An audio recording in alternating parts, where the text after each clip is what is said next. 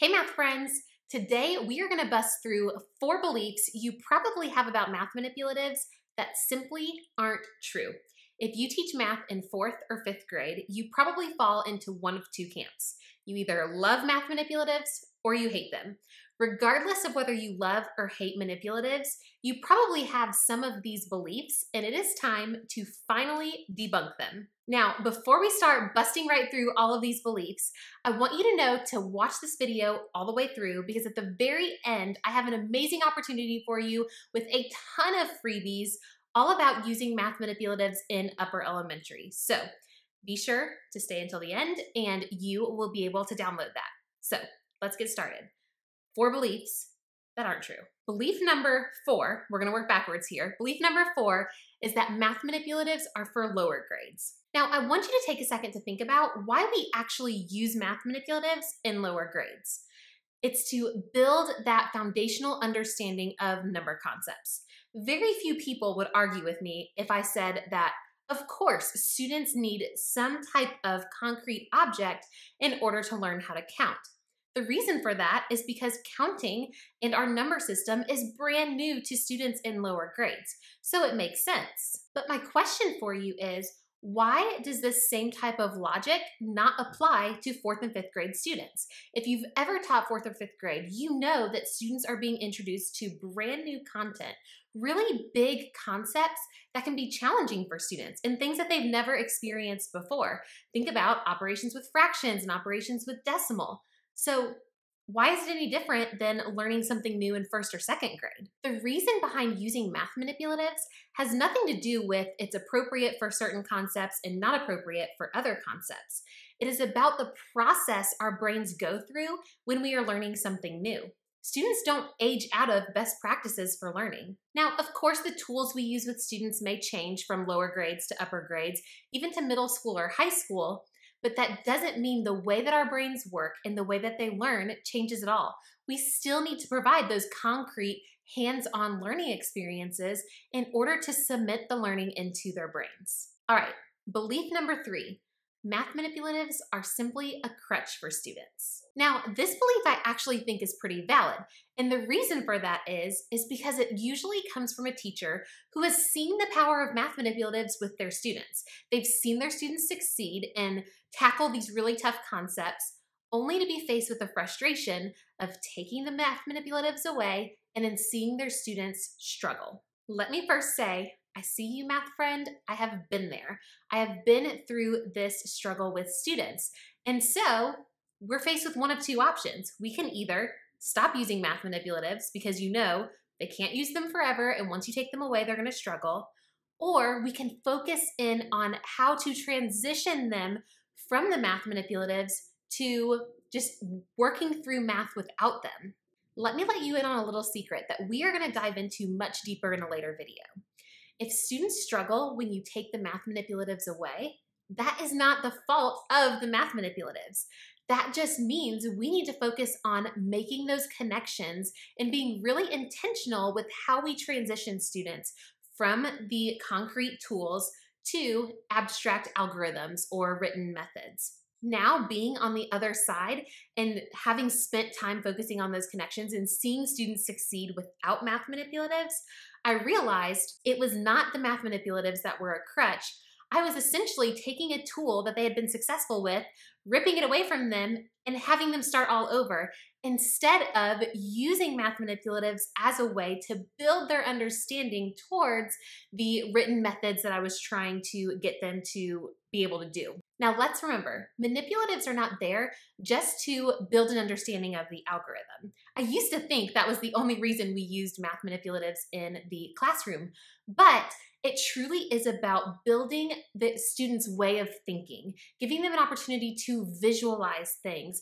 And that way of thinking, that ability to see math in a concrete way, is going to impact their learning for years to come. So math manipulatives are not a crutch. If your students are struggling, that does not mean we just shouldn't give students math manipulatives because they struggle without them. Instead, we need to focus on making those connections. Are you ready for belief number 2? This one's actually my favorite. Belief number 2, math manipulatives are only for students who struggle. This belief could not be further from the truth. I absolutely love busting through this belief with teachers, and I usually do it with a fraction problem that includes pattern blocks. In just a second, I'm going to show you a fraction problem, and I want you to pause this video and see if you can figure it out. Think about how this problem could really challenge your students who are a little bit more advanced in their learning. One of the main reasons I absolutely love math manipulatives is because they are such magical little tools if we know how to use them. They can both challenge students and support students at the very same time. So our students who are struggling with math, it gives them access to concepts that they wouldn't typically be able to access without these tools. And while it's doing that for those students, for our students who are a little bit more advanced in their learning, it can challenge them to think a whole lot deeper about these same math concepts. And lastly, our number one belief about math manipulatives that is so not true is that math manipulatives just aren't worth the time it takes to use them. I find there are two main reasons why teachers have this belief about math manipulatives in upper elementary. Many teachers believe that math manipulatives are only effective tools when you are using them in a teacher-led small group. So, if you have a short math block, a 40, 50, 60-minute math block, and you don't have time for teacher-led small groups, I could see why you think that math manipulatives are not worth the time. This is like a myth within a myth. Math manipulatives can be used effectively outside of a teacher-led small group. In fact, teacher-led small group time was really only accounted for maybe a fourth of all of the time that I used math manipulatives with students. And a fourth is being very generous. There are plenty of ways to use math manipulatives outside of that time and still get the maximum amount of learning from them. Now, the reason most teachers think that you can only use them in a teacher-led small group is because of the management side of things when it comes to math manipulatives. So, when teachers tell me they're not worth the time, it's usually because they do not have really strong routines and structures in place for using math manipulatives with a larger group of students. Instead of isolating the use of math manipulatives to a teacher-led small group, or really just small groups in general, let's think through and talk about how we can put those systems in place in the classroom that are both effective and fun for students so that you can use math manipulatives more frequently with your students. Now, I have a video coming out in just a couple of weeks about time-saving tips for using math manipulatives with upper elementary students.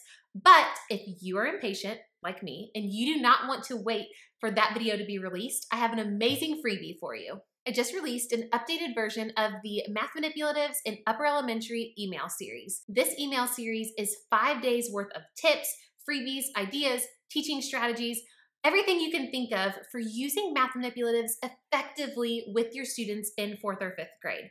And one of those emails is specifically targeting the struggle of, I don't have time to use math manipulatives. And so I share with you my organization tips, my management tips. Teachers last summer, when we had the original version of this email series, absolutely loved it and were so blown away by some of those management tips. So I cannot wait to get the updated version in your hands. And by in your hands, I really mean in your inbox. So be sure to go to the link below, enter your email address, and then all these tips, freebies, ideas, strategies will be sent directly to your email address. Hopefully, your limiting beliefs about math manipulatives in upper elementary have been completely shattered and you are getting excited about using manipulatives with your students this upcoming school year. If you want tons of new ideas and you want to grow your confidence in using math manipulatives with your students in 4th or 5th grade, go ahead and like this video and subscribe to this channel so that way you do not miss when any of my upcoming videos come out all about math manipulatives. And before you go, I would love for you to leave a comment in the comment box and let me know what questions you have about using math manipulatives. I'm actually going to pull from those questions to answer during our live streams and then also in future videos. So do not be afraid to connect with me in the comments. All right, go sign up for that free email series and I cannot wait to talk math with you again soon.